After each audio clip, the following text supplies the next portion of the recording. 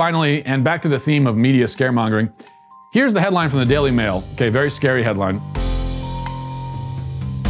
It says, new evidence amid fears coronavirus can hide in human cells and reactivate.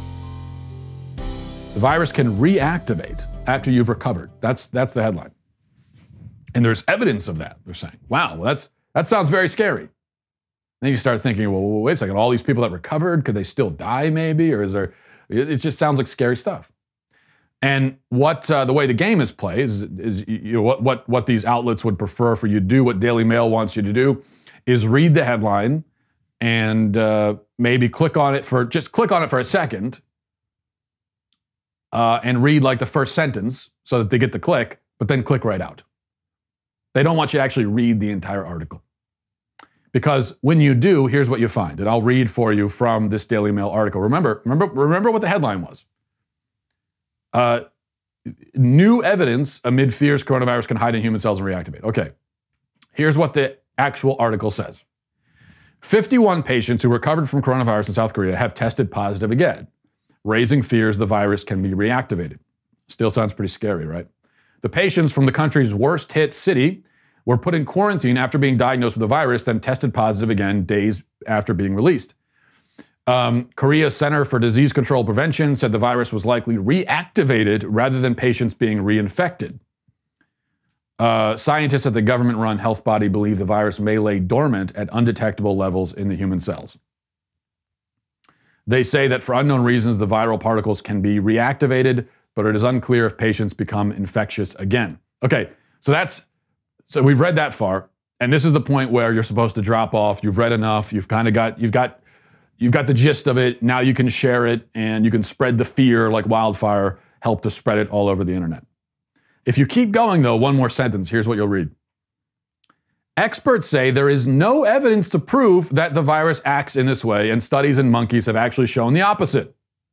And they say in cases where patients produce a positive result twice, it is normally because of a test giving the wrong result, which happens 1 in 5 times. So you go through the first several sentences and the headline, and then you get to the bottom of the article that negates everything you just read.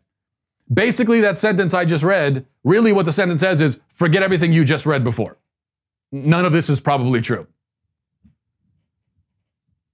The headline was new evidence, and in the article it says there is no evidence.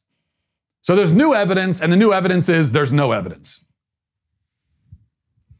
So what the real story is that there are some people in South Korea who tested positive and then tested negative and tested positive again. And there are some unnamed people in government in South Korea who are worried, who have fears that this means that the virus can reactivate. But in terms of the actual science and the studies and the research, there's no evidence of that whatsoever. And there's a much simpler explanation, which is just that the negative test that they took was wrong. And that happens 20% of the time. So it would make sense that you're going to have, they say 51 people. Well, that makes sense. The fact that there are fears among some unknown people of something happening, that's not a news story.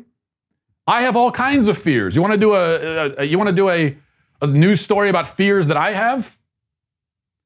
I have all kinds of irrational fears.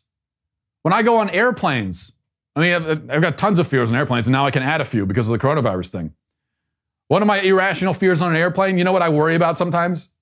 Is that the plane will go too high and will like drift into outer space, which is completely impossible, and only a moron could worry about that. It's physically impossible that could happen, right? But it's a fear it's just a totally irrational fear. So why not do a news article headline? New fears that airplanes fly too high and hit the moon. New fears. I've had dreams of that. I have this weird recurring dream of things that are like elevators too.